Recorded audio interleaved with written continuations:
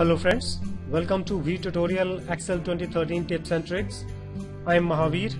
Today I will teach you how you can take the printout of even pages and odd pages separately. It's very easy, but there is no option in Excel so that you can take the printout of even pages. After that you can take the odd pages. For that you need to save your Excel sheet in PDF format.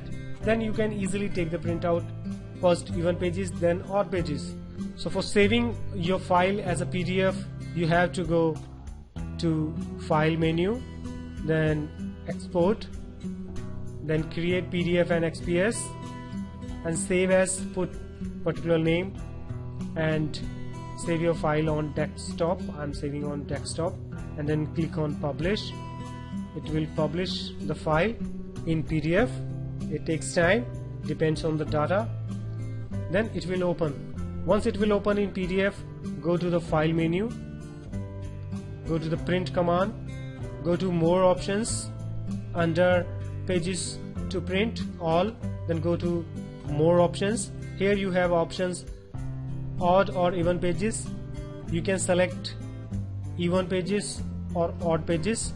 So which page you want first, you can select that option, then take the print out, and later on you can turn out your pages and then take in even pages. So you will have printout on both sides of the pages. Thanks for watching the video. Don't forget to subscribe for more tips and tricks.